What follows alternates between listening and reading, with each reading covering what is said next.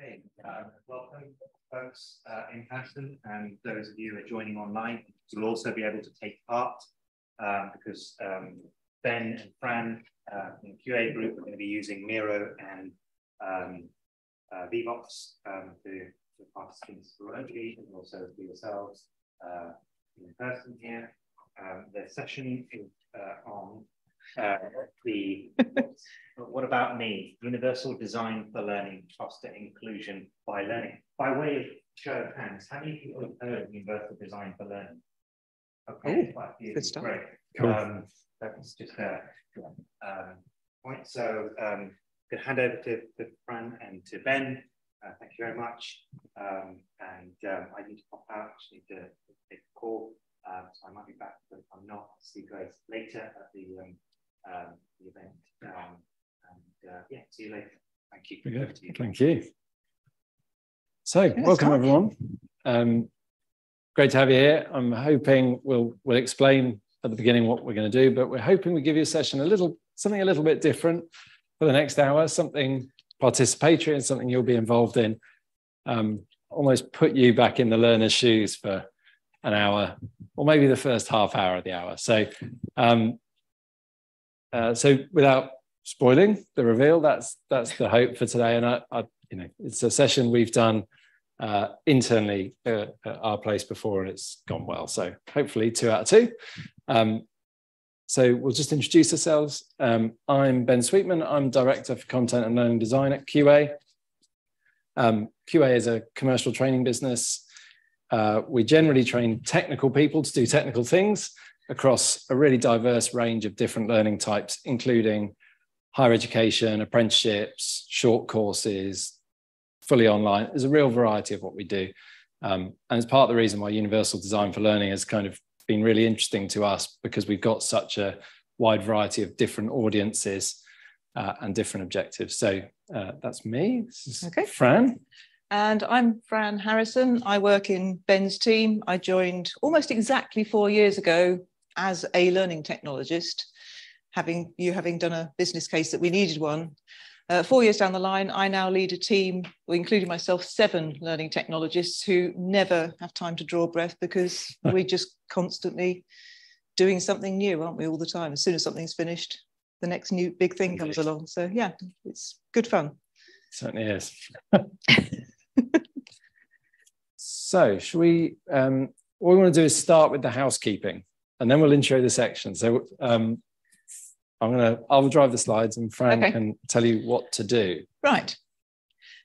We're doing a session that's supposed to be inclusive, that's supposed to be universal. Already done it. Thank you. In the spirit of that, we work a lot using digital whiteboards. So we've created a Miro digital whiteboard that we'll be using for the session. And we'll be taking questions, particularly for online people. We'll accept questions from in the room, but mainly for obviously online people. We don't want you to be left out. So any questions you have at all, or any inputs, particularly for online people during the session where we ask a question, please drop them into the VBox Q&A, and whoever's not actually speaking will pick those up so that you've got an equal voice as much as we can manage. Is there anybody who, in the room particularly, is going to struggle to get into the Miro board for any reason? Because we do have a backup if we need it. Do you want to go on to the next slide? Just in case, I mean, Miro is going to be by far the easiest experience because it's where the majority of people will be. If by any chance, particularly anybody online who's got Miro filtered on their network or something, we do have a backup Padlet board. It's built by me, not our graphics team, so it's not as good, I'm afraid, but it will enable you to take part and have a voice in the session. But yeah, if you can use Miro, please do, because we'll be working on that for the majority of the session. Indeed. I think that's everything, isn't it? There you go. Right, so while you're doing tech setup, there you go. Right. So, see, there are a few hands went up around. Sorry.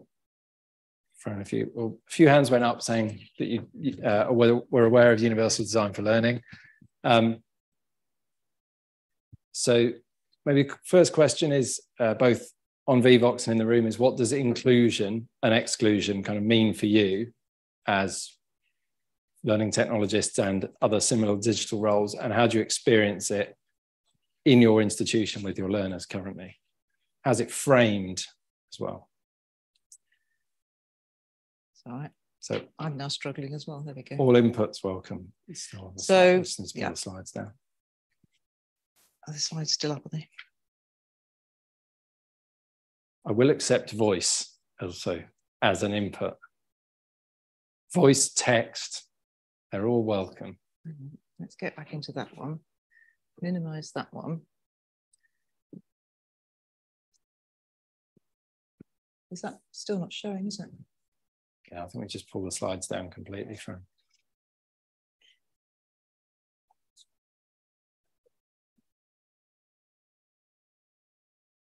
There we go. Is that better?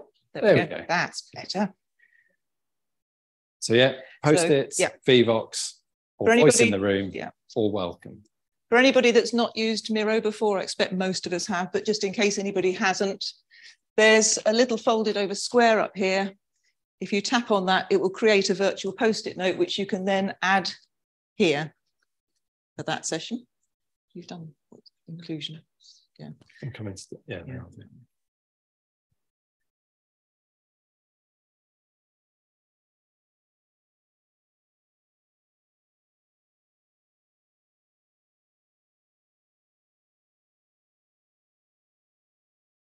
Real. So just as everyone's getting those in, I'm just going to keep going if you want to keep adding things. I'll just say a little bit about why universal design for learning has resonated with us and why we think it's really helpful. I think previously, I think that a lot of the discussion around inclusion and accessibility was actually ended up being a disability model, which is it was only considered for those people who had a particular disability that we then put in place alternatives for them.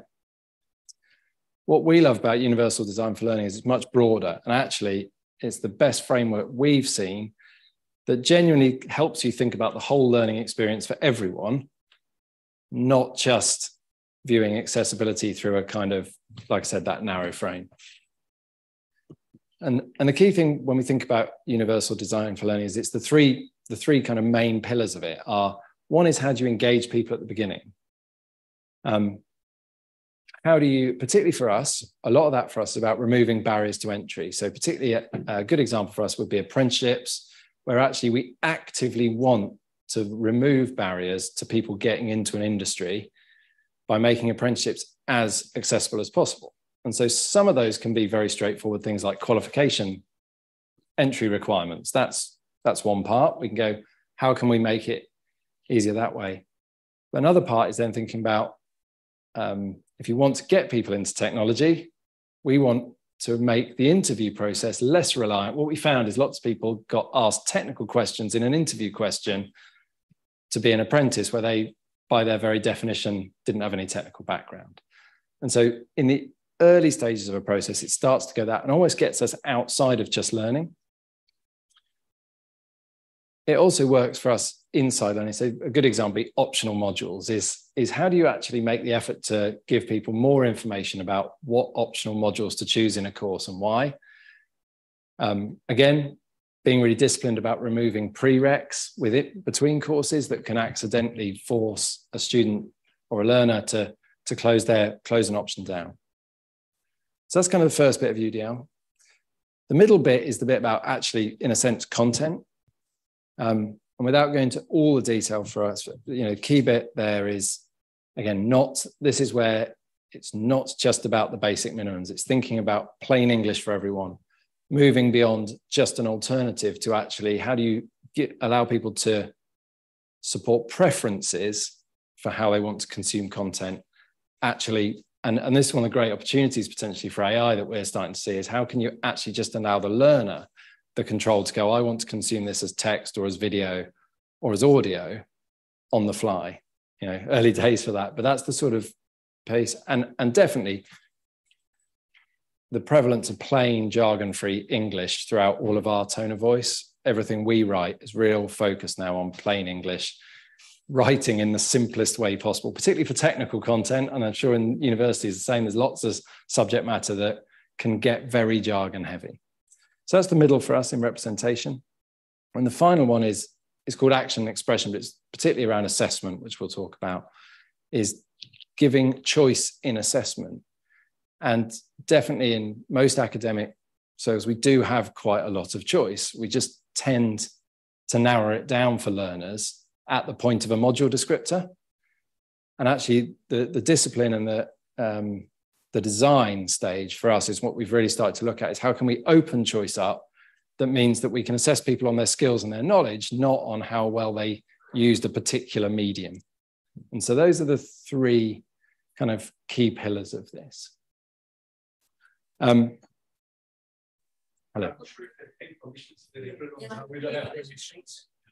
You only, right, let's have a go. How do we do that, Fran?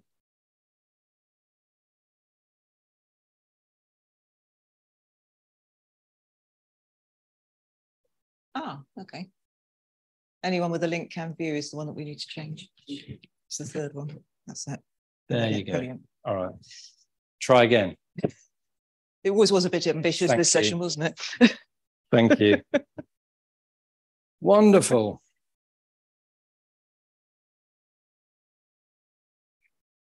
Okay. So that's the intro. Yep. So it's 1A, I think. Just give you a couple of moments, and actually, whilst you're doing this, I'll say something, and then I will leave the room quiet for a minute. It's one of the things we found when we started really adopting Miro. As I've already heard, early in lockdown, we started adopting Miro massively in classes, and actually it had a real inclusion benefit for us, because we found when you used to do breakout sessions in our classrooms, in the nicest possible way, the gobby ones dominated. Even if it was a post-it note sessions, the people who talk a lot tended to dominate the sessions.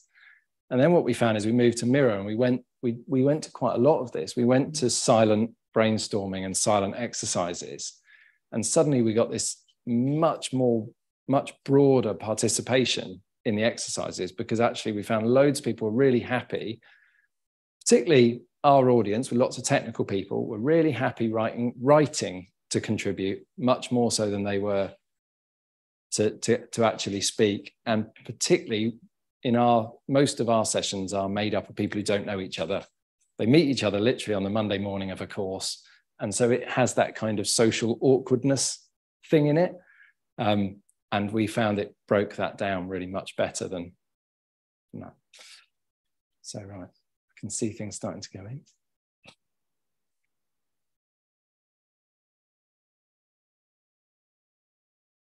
I like a sense of belonging. It's one we sometimes forget, isn't it? That it's not just about giving people access to stuff, it's about people feeling that they actually belong in the session as well.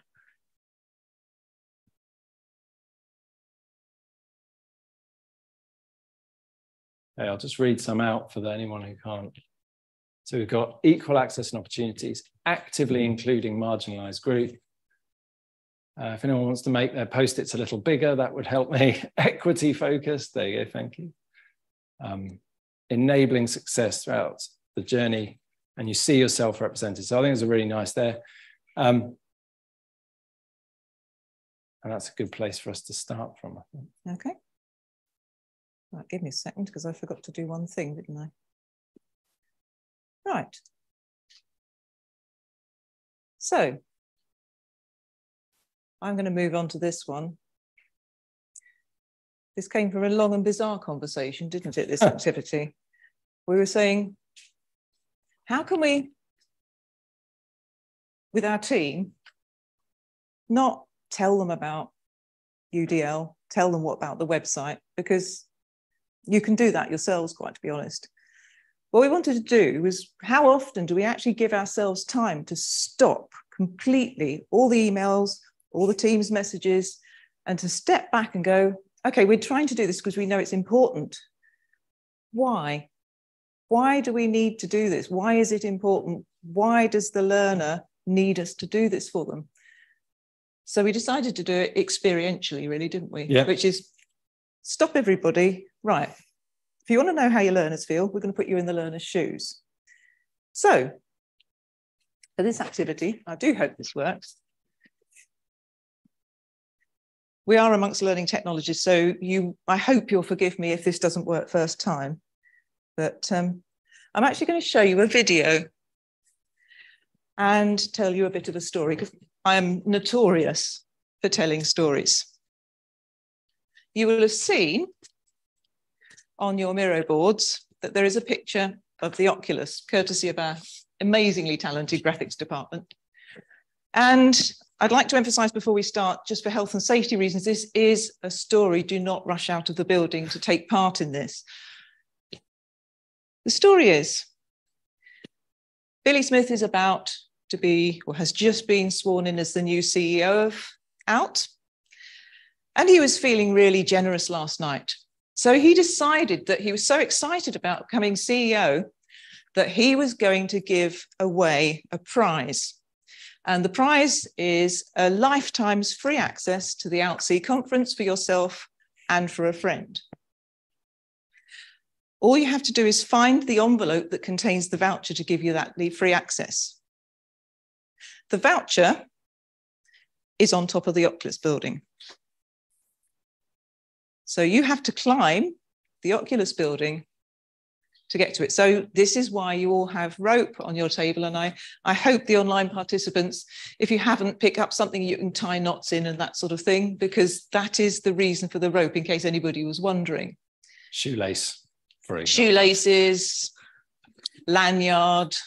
Just temporarily remove just them. Anything. Yeah, it's fine. Don't try and walk without shoelaces. So what we're going to do is I'd like you to take a piece of rope. You have a bit of choice if you're in room, because I'd like to give people choice if I can.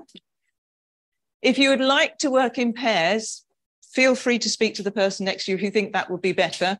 I have laundered all these, I will say, just for health and safety reasons. They've been through the wash. And what we're going to do, I'd like you to look at our Oculus building. You'll see it has lots of people below it. I'd like you to pick one of your people. And if you tap on the name where it says name below the person, put your name in there. It doesn't have to be your own name if you want to be confidential, but claim one of the people, and that's your person for this session.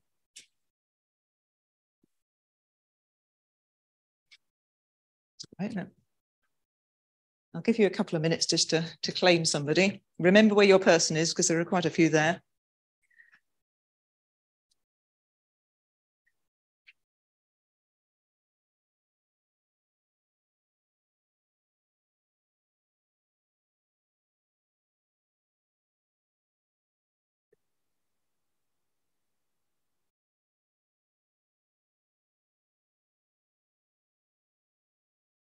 The video up now. Yes.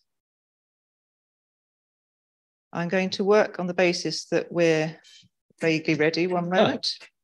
Yeah, an advert, of course. Oh, the advert. Oh, wonderful. Let's skip the advert. It isn't.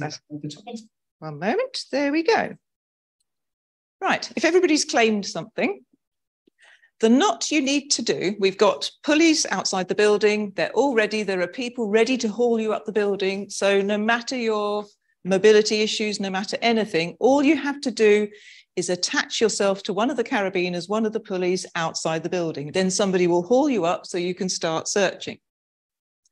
For that, you need to tie a knot called a bowline. Does anybody know how to tie a bowline already? Have I got any sailors or any climbers in the room? Or I can't ask online, but you have an added advantage that I don't know you already know this.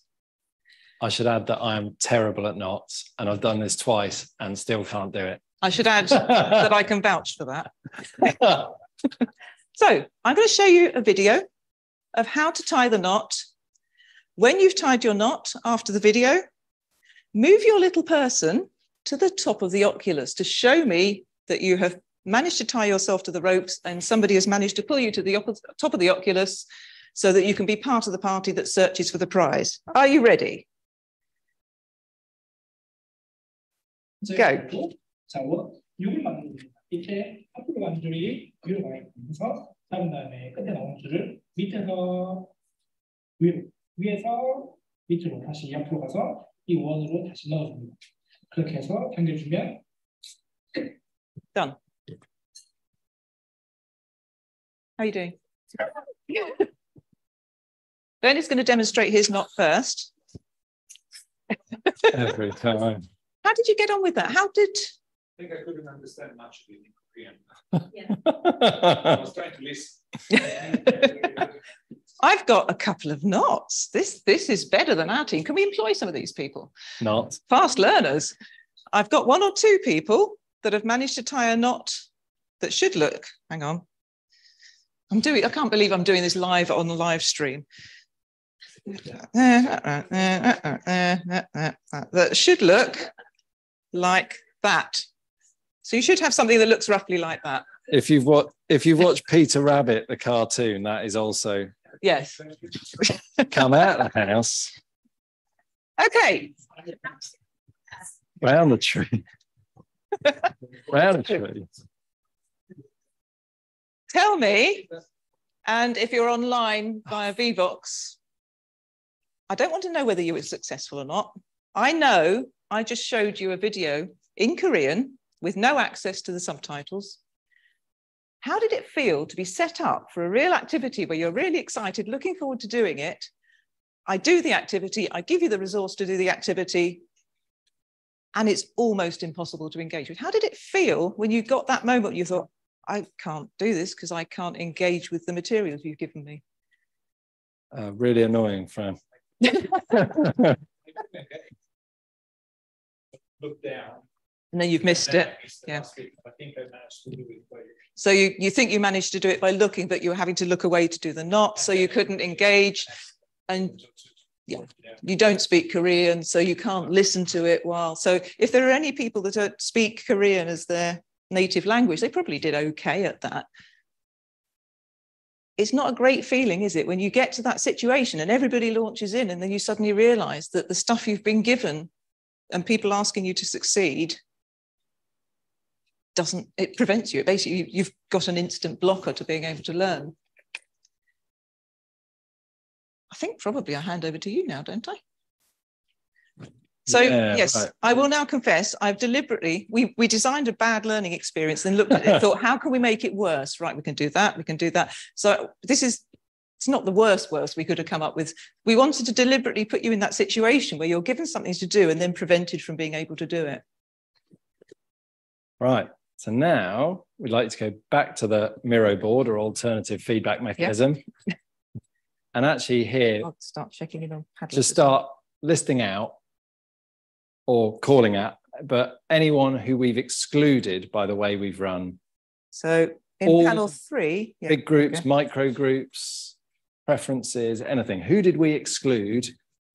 And if you can think of anybody, who did we include? Yes. So that should and be, just put post-it notes on the right-hand panel for people that were excluded in that learning activity if they had to succeed at it, and people who were included. Do you need the... I just want to ask the URL again. Yeah, right, hang on. Get in there. I got it on this one. It might be easiest to do it on this. Put the slides back. Yeah, we can do it while people are working. Yeah. I'll open the... Yeah. Yes. Thank you. It's a good one. That's the one, isn't it? Yeah. It's a QR code or link if you want it.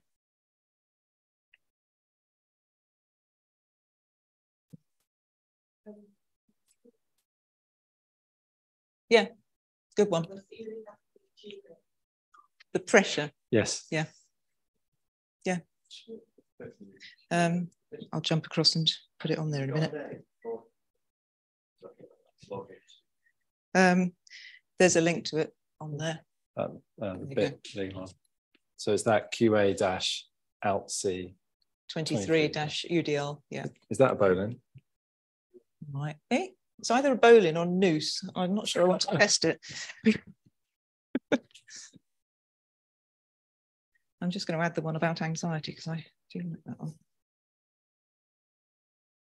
Can we practice if you can't? You've just tied a bowline. Yay! Finally.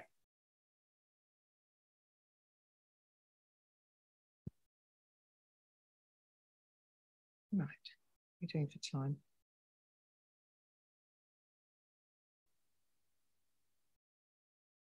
But I'm going to add that one in.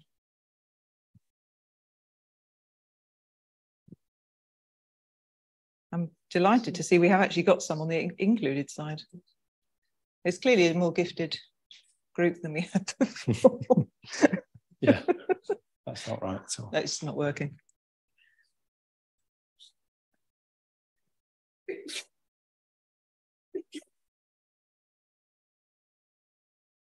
You in successfully? Yes, thank you. Brilliant. Oh. It should be showing. You might need to refresh it if you can. It's not working. Oh, it looks like it's not refreshing, is it? No. Try coming out and going back into it again, see if you can.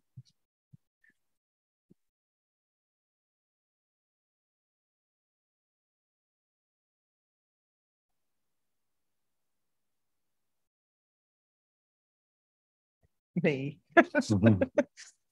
Yeah.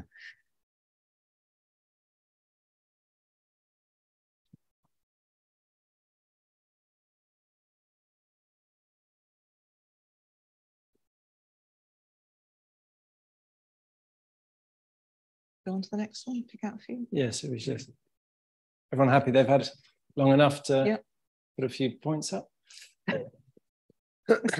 I think the most profound on here is in excluded, we've got me, which I think is actually a kind of goes to the heart of the point is actually, and the reality is probably in the room, multiple me's, roughly about half, and probably I ended up with a bowline, but probably more by luck than judgment, if I'm being honest. But yeah, let's pick out some of those. Those with vertigo. Those online who couldn't see how to spell bowline to find it for themselves, because bowline's one of those words that doesn't quite sound like how it spelt how it sounds. Visual impairment, restricted mobility, neurodiverse. So the instructions again were, effectively only given by us verbally, and then you're totally reliant on what we've given. And did you catch it all? Absolutely. Actually, there's a bilingualness to this, which is you took the instructions from us in English and then the video was in Korean. So you actually needed to be bilingual, really, to be able to complete the exercise. So yeah, we've got dexterity. So we've got so many people we've excluded, frankly, with probably the learning industry's most popular tool at the moment, which is video. So then included, I think we've got included Koreans, competitive people, sailors and climbers, I agree. Yeah. It's basically people who already had some knowledge, isn't it? Former members of the Scouts. I like that.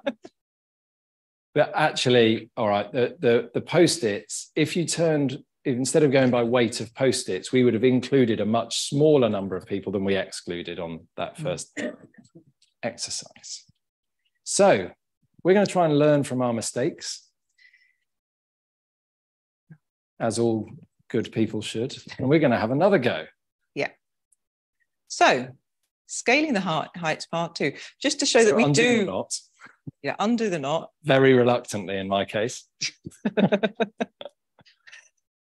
Part 2. You now have access to that video. And I can tell you, if you choose to use the video, you can switch on closed captions and you can translate them. So you can have, it will still be in Korean, but you can have closed captions in your first language. I've linked to a diagram, or you could look for your own diagram. And I've linked to the old classic Wikipedia, who actually has some really good instructions on how to type a bowline. That's B-O-W-L-I-N-E for anybody that wants to look it up. And I'm going to give you probably another 4 minutes. If you've managed to type before, see if you can do it again. Have a look at the instructions, see if there's something that would have suited you better if you'd had it first time. If you haven't had a go before, dip in. If you're watching a video, please keep the volume down so we haven't got 25 videos playing in the room. People online, I'm going to check into Vvox and see if there's any issues, but I think we're okay, and I'll check into Padlet as well. Have we got anything?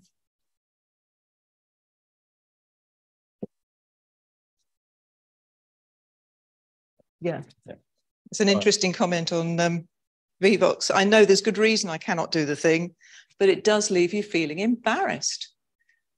And how many learners would be ashamed, certainly in a new situation where they didn't know everybody, be ashamed to say that they couldn't use a piece of design. Yeah.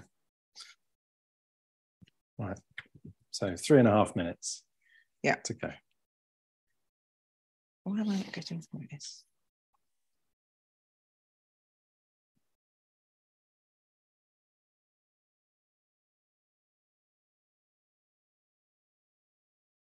Somebody else said they felt like giving up. How often do we do that to learners without actually? Yeah. Did you write that? Yes, a little. Rabbit comes out the hole.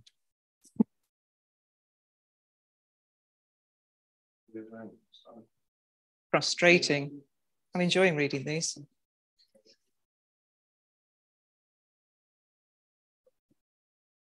Right.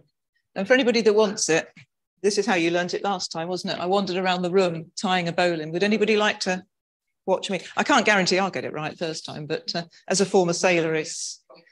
Everybody happy?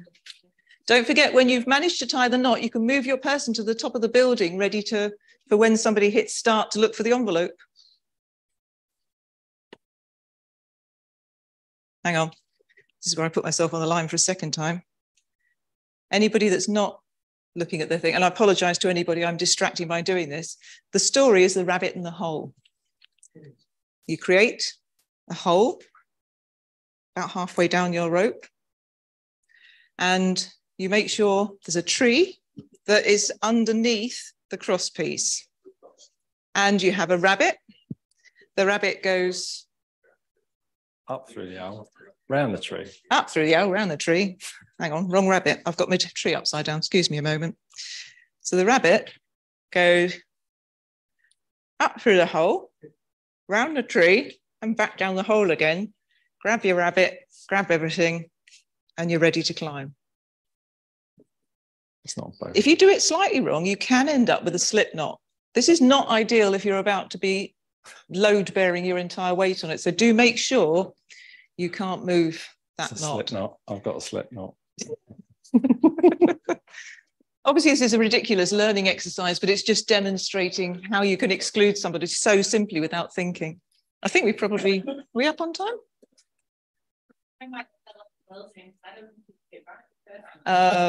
Oh, it's okay. I've put mattresses down. It's fine. You'll be okay. There's crash mats. I also very keen on health and safety as well as you do. Yeah, give your knot to somebody else. Yeah. You're going to give your knot to me, aren't you? So, if I go over to the Oculus building, I wonder how many people I've now got up on top of the building. I've got quite a few up there now, look. Very well done. Yeah, we've got some people up there. So we've got some people ready to go for the prize. You're still going slip knots. You're not.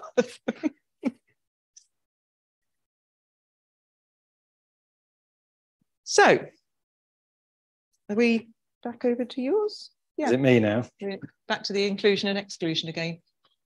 Can we move anybody? Right. So well done for a start. Well done. Right. So now if we can go back to the previous board on inclusion and exclusion. So the green. Yeah. I will inclusion and exclusion. Bring everybody to me so that you can get there if that's okay. So 3, 2, 1. You should now be over here. There we go. So the question now is, having done it the second time, where we've given you choice and alternatives, and also a second go practice, if you can move your either move your post-its or add to Padlet. So move the existing post-its and add new ones. So did we include some other people, or did we exclude some new people with the second time round? So now, what's our current state, having introduced choice with people that are excluded versus people who are included for being able to tie the knot?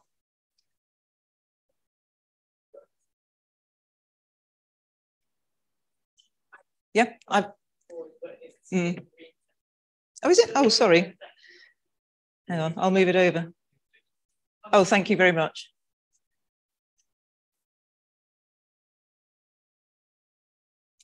So actually, we haven't got many people doing stuff in Padlet. No, we're okay. We're not. We'll stick with Miro for now. There we go.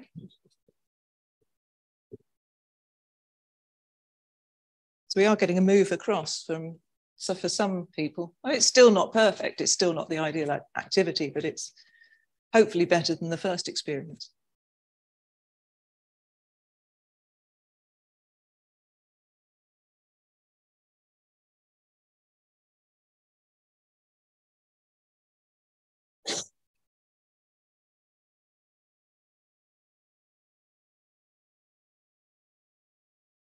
So while you're moving those, while you're having a look at the post-it notes and included and excluded, and looking to see if there's anybody that could now be included in being able to tie the knot, how did it feel to be given a choice and to actually be able to look at different ways of doing things and choose your own way of coming to that learning outcome? People online, if you want to drop something into Vivox, people in the room, shout out and I'll repeat them. I'll lock my laptop because no doubt it will have locked itself again. It's easier for me, because I know how to manage choice and I know which choices to make from my experience. Okay. That's a good point. So, yeah, so it was easier for you, but you know how to manage choice. So there's that other bit around being able to deal with choice. So if we suddenly introduce UDL, are our learners ready for it? Do we need to do some foundation work to give them the ability to cope with that option of choice? It's something, another element that needs to be considered. Yes, very good point.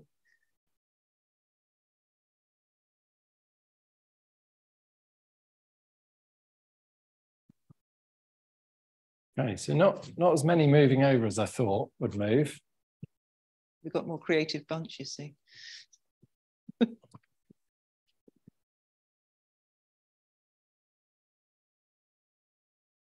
Neurodiverse is a good point. Yeah. But again, we could build in more time, we could build in extra support, that sort of thing, to make sure that by design, somebody was able to take part.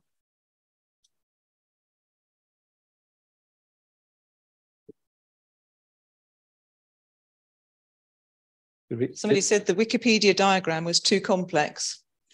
I know that static diagrams don't work for me. That's good. The video was still best format. That's interesting because somebody has chosen to go to the other language video because they still felt it was the best option.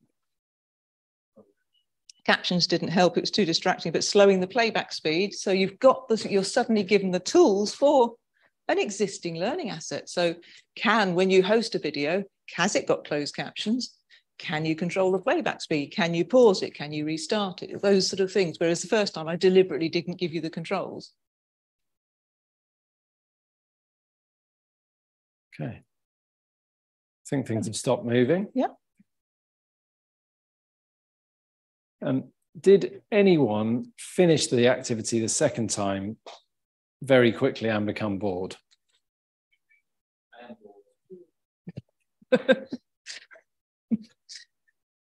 Because that, I think, was the second thing that we thought is if you do it the second time, some people need the second practice, but we also, one of the bits that we felt it could highlight is the need to give stretch and challenge for a subset of learners.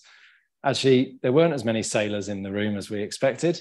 And so if there had been sailors, again, we may well have had that subset of people who go, actually, I needed something else to go and do.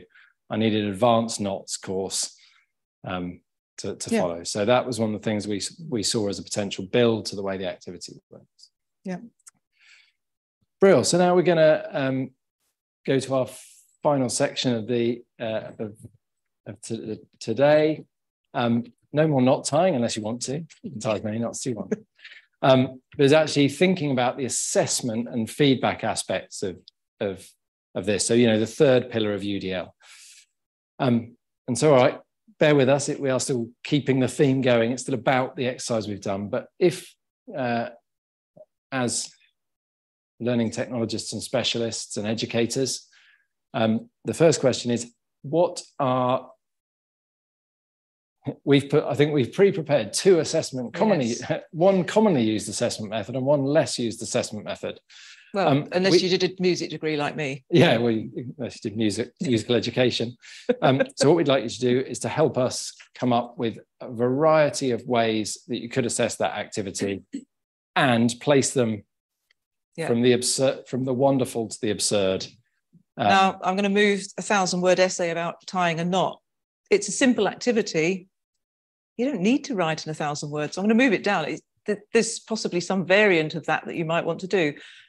I would say if you want to assess whether or not somebody's tied a knot correctly, writing a song about it is probably about as bad as you go. So I'm going to put that somewhere east of the cross. Could be a sea shanty. It could be a sea shanty. Yeah. They don't do climbing shanties, do they? No.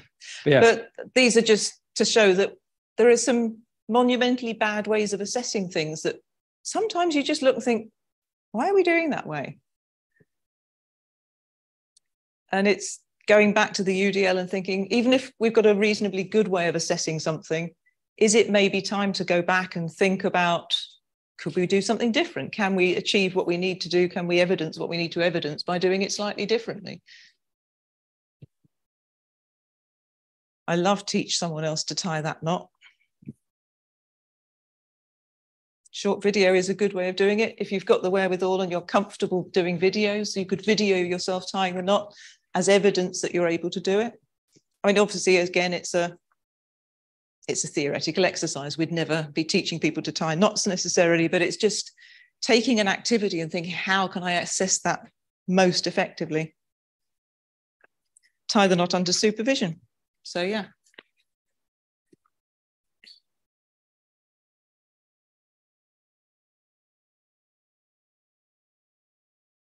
Now that brings the next level, that blue one.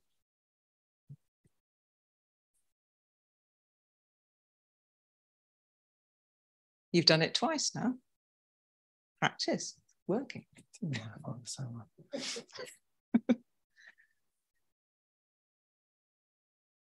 So we're getting much more into the realms of showing somebody else to do it, capturing evidence of you tying the knot.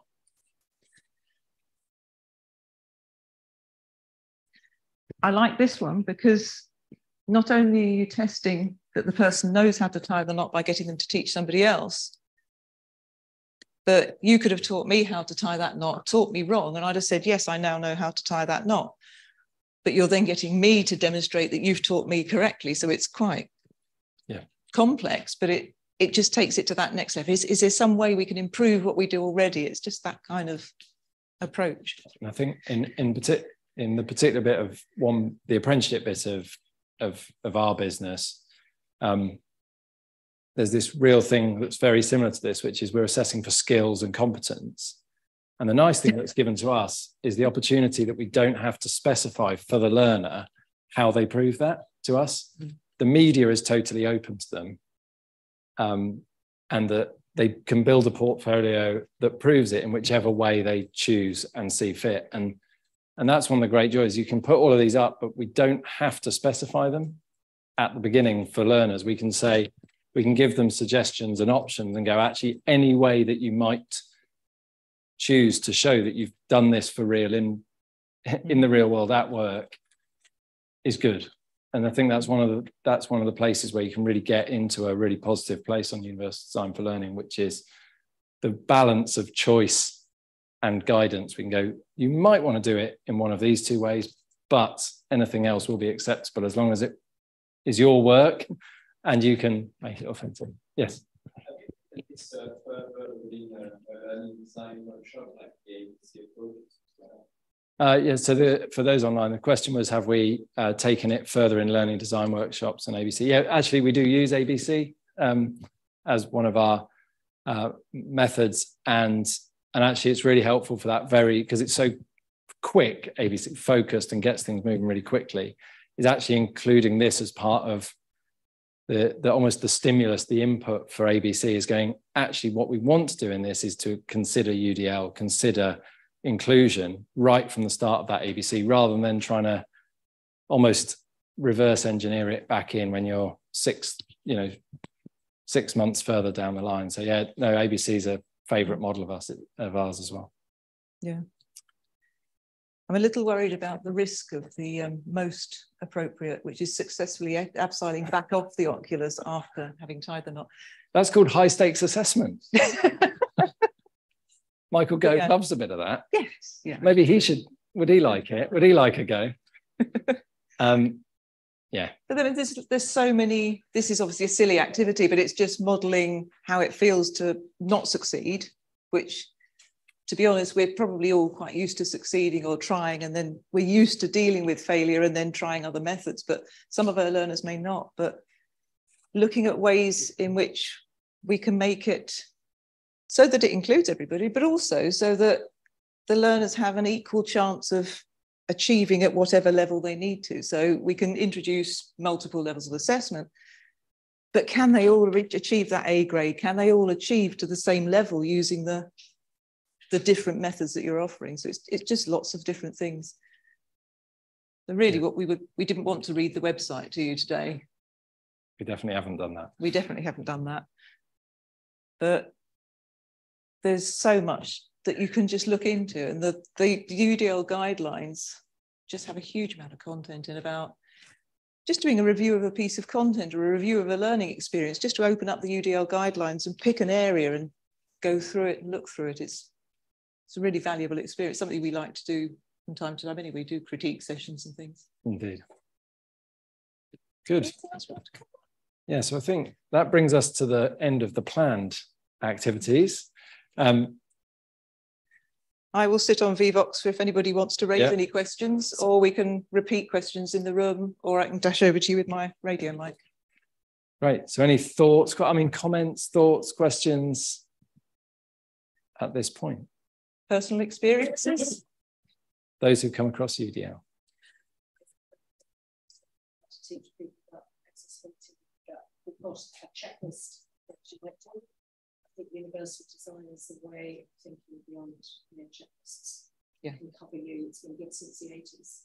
Yeah. I think it's expandable into the future.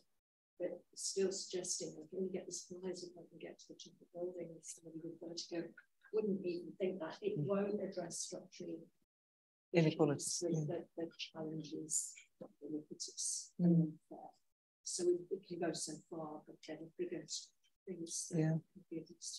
Yeah. So the basis of that is there are bigger structural inequalities that can't be addressed through UDL, but it can take you a long way there. It can take you beyond checklists and into actually thinking about the person. It's much more person-centered, isn't it? Yeah, and I think so the question was about structural, for those online, was about structural barriers, and I think I touched on it really briefly at the beginning. Those are generally things outside of the learning experience. They're about how people are recruited onto a learning experience,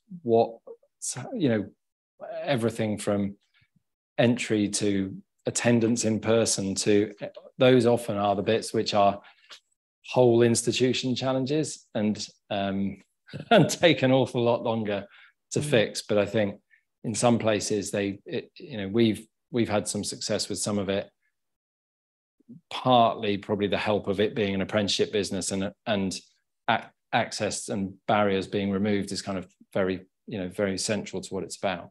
But they are harder and they do take longer. Matt from Leeds, we're starting to do some variations assessment to give us some choice. I think one of the biggest challenges within higher education institutions, we do still have a quality assurance policy framework to see what gets, assessments are specified in advance. And there's a lot of very, very forward planning that you have to put in before you even get a really good understanding of even who your audience is, who learners might be.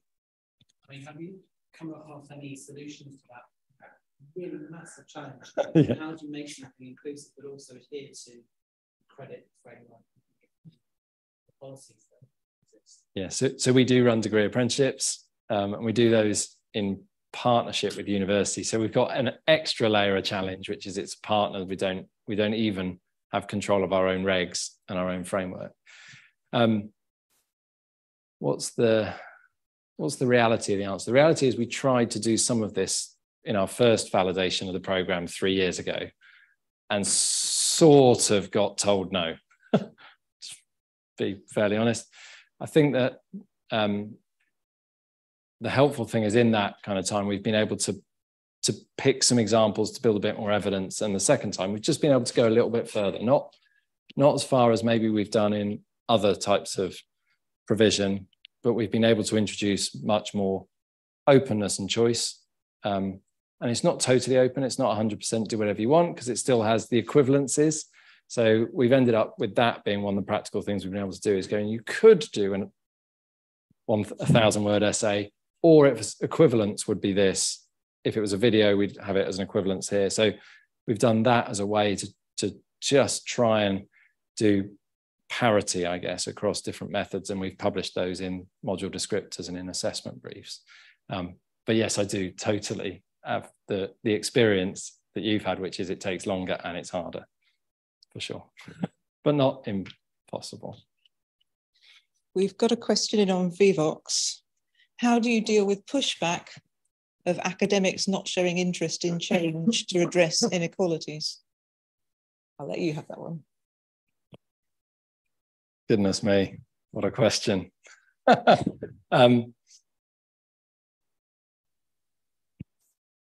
So I think how do I solve pushback? I think there's I guess our experience of this has been as a centralized learning team, which is probably slightly different to universities where we are very centralized and we are able to have a bit more control. Is at times we have been a bit more able in our place to just say this is the direction we're taking things. So we are going blended on this program, and that's a decision and a direction, and we can go with it. I guess in other places, I think the best success we've had is where we've just started and done something with one person, even if they're just an early adopter. And I remember us putting Miro in during the lockdown. We had a lot of people saying, this is going to be a disaster. I'm never using it. And then we got, what did we get? We got an original pack of like 10 licenses. And what we found is once we started putting in the choice and participation is suddenly we had a weird word of mouth phenomenon between our teachers and trainers. And we were being asked, I think we ended up with 100 licenses within 3 months because suddenly there was something happening. Yeah. And so I'd love to tell you I've solved how to resolve the partnership between subject matter experts and central learning teams. I think the reality is it's a kind of forever problem that actually probably goes fairly to the heart of our jobs, and just trying to find the ways, and it's very individual. But particularly on UDL, to be more specific about UDL, I think we've done an awful lot in QA generally about inclusion and equity, a lot of it for staff actually, and it's been incredibly well received as an initiative. And I think that's been really helpful for us is most people who get into education are quite passionate about doing good for people. And that's the hook we always lead with, is we want to be inclusive. We want to be a great educator. We want to include as many people as possible. And that's the hook we generally use with them, and why probably UDL gets more traction than some other things we do. I think learner voice has a lot of traction as well, doesn't it? It does help. I'll come over with my radio, Mark, because you can be heard.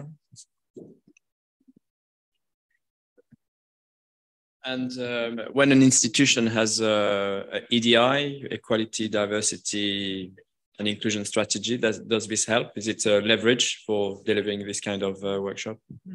Yeah, I mean, for sure. I think, and we found our EDI policy was a bit like where I started, where it was, you know, it was quite narrow, and so we feel that UDL really stretches beyond a kind of classic EDI policy and does a lot more than that.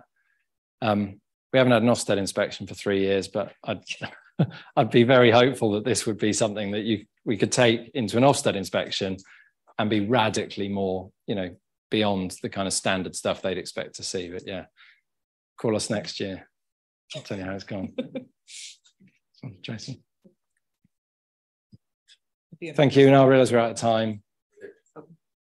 If one more, no, please. So I was going to say, could a way of selling this to say that it could avoid some of the problems you have with individual adjustments for students, building in flexibility at the point where I am, my institution, in some courses, there is 40, 50, 60, 70% of students needing individual adjustments on assessment. Staff can't cope. No. This might be a way to avoid that. That's great. That's exactly, I mean, it's absolutely our experience. Yeah, that's a really good point. It massively gets rid of these, and those individual adjustments are normally done at the last minute as well. And so, yeah, it's been really helpful for that. Brilliant. Thank you, everyone. Thank you for being open and having a go.